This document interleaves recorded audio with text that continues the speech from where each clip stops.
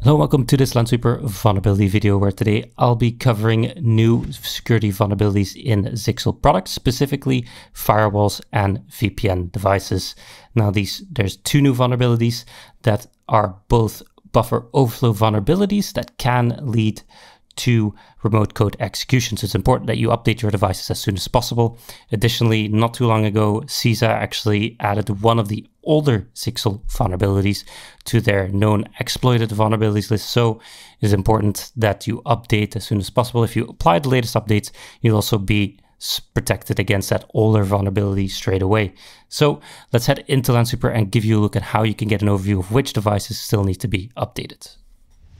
So here in my Lansweeper site, I can simply search for Zyxel or go to security vulnerabilities, and then it will be sorted alphabetically. So which means I will have to go to the end here to get the Zyxel VPN firewall vulnerability audit. And as you can see here, we get a full overview of the devices along with their description, versions, also the patch status, and some additional details. As always, if you want to get more information on those devices, you can.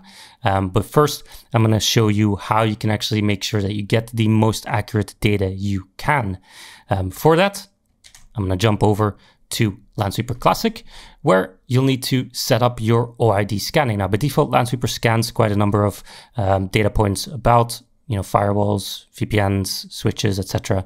Via SNMP, but specific devices can yield more information if you configure them correctly. So that's exactly what I'm going to do.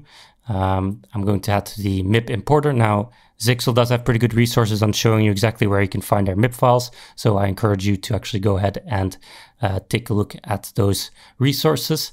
You can then find a new one, take a look here, and it will be the Zyxel ES Common is the one that I'm looking for. Specifically import that MIP file. It'll take a second here to process. And then once it's done processing, I can take a look through all of the OIDs that are in that specific MIP file. So as you can see here, the ones that we're interested in are things like major version, minor version, patch number, and then also the full software version string. And I can add those to an existing target or a new target. I'm just going to do a new target, add here like Zyxel, I'm going to use one of my dynamic asset groups that I created specifically for Zyxel devices. And that's all that I really need to do. I can hit OK here. And next time I scan my Zyxel devices, those additional data points will be added. So here on the devices assets page, I can actually head over to scanned OIDs, where it shows me a complete overview of all the OIDs that I added. I added a few more as well to give you things like CPU usage, RAM usage, session numbers, things like that.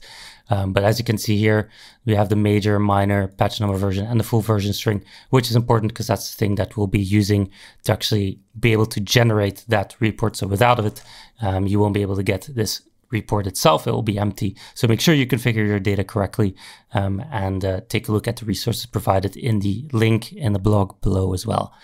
So with that, I want to thank you for watching, and I'll see you next time.